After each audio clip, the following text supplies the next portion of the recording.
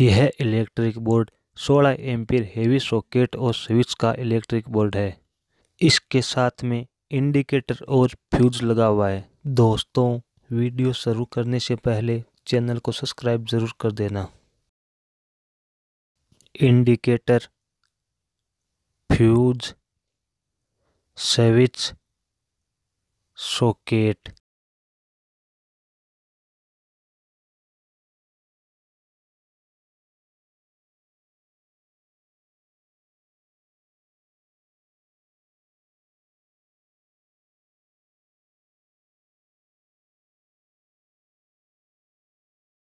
Fuse से एक current का वायर लेके इंडिकेटर के साथ जोड़ना है और इंडिकेटर से एक करंट का वायर लेके स्विच के साथ जोड़ना है।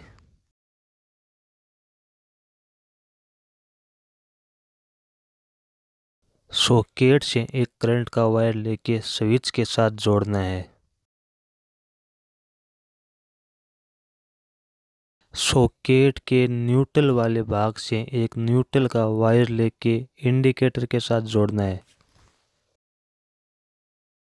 मेन लाइन वायर के लिए फ्यूज से करंट का वायर और इंडिकेटर या सॉकेट से न्यूट्रल का वायर लेना है।